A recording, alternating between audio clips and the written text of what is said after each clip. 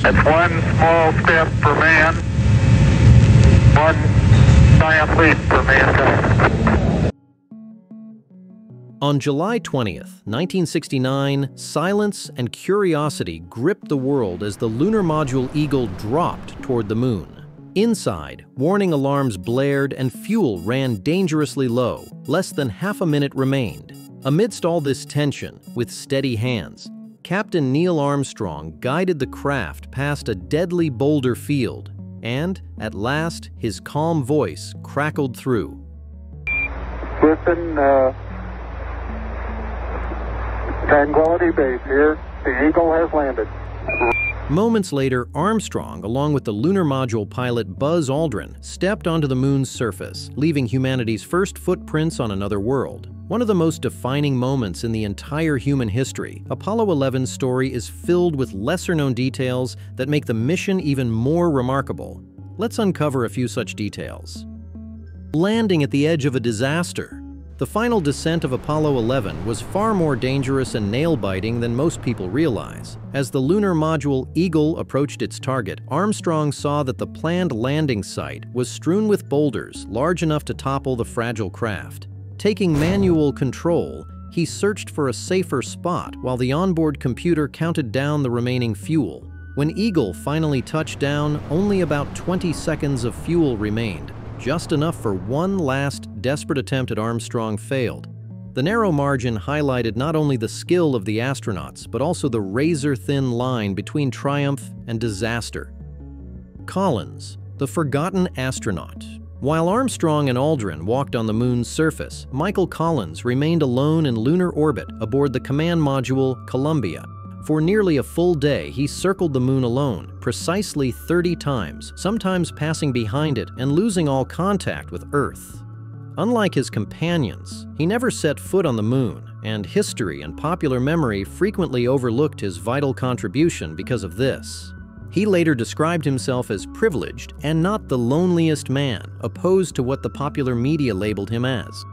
Even in later years, as the world celebrated the first footsteps on another world, Collins remained deliberately out of the limelight. A key part of Apollo 11, his efforts ensured success, even if history often placed him in the background. A 69-cent pen that saved the mission.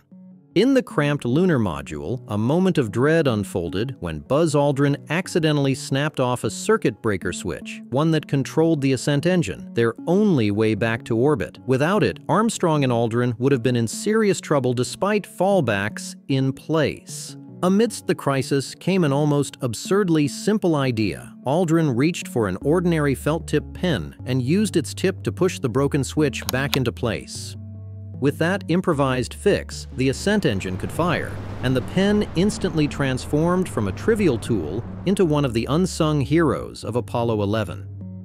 The flag that didn't last.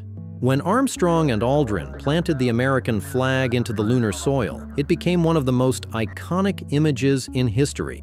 Very few people know, however, that the Apollo 11 flag did not remain standing for long. The exhaust from the lunar module's ascent engine toppled it as the astronauts lifted off to rejoin Michael Collins in orbit. Later missions placed flags farther away, but decades of unfiltered sunlight and micrometeoroid impacts have almost certainly bleached them pale. What were once strong symbols of achievement are now probably faded by time. The smell of the moon. After returning from their historic moonwalk, Armstrong and Aldrin noticed an unusual odor inside the lunar module. Lunar dust had clung to their spacesuits and equipment, bringing with it a scent that they described as similar to burnt charcoal or ash. This smell lingered throughout the cabin and surprised the astronauts, who were not expecting such a sensory effect. Scientists later studied the dust and determined that its tiny, sharp-edged particles and unique chemical composition could have interacted with the air inside the module to create the smell. Even today, this odor remains one of the most curious aspects of the moon. Imagine a perfume which smells exactly like that. The fear of space germs. Scientists were worried that lunar microbes might have been carried back to Earth and could pose serious challenges to people down here. And so Aldrin, Armstrong, and Collins were put in a 3-week quarantine immediately upon their re-entry to Earth and splashed down in the Pacific Ocean on July 24, 1969. The trio was transferred to a mobile quarantine facility immediately after splashdown.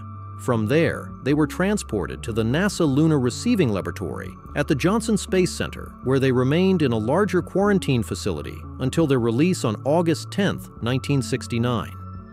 In the end, that small step for a man really became a giant leap for mankind. Stay curious, share this video, and subscribe for more.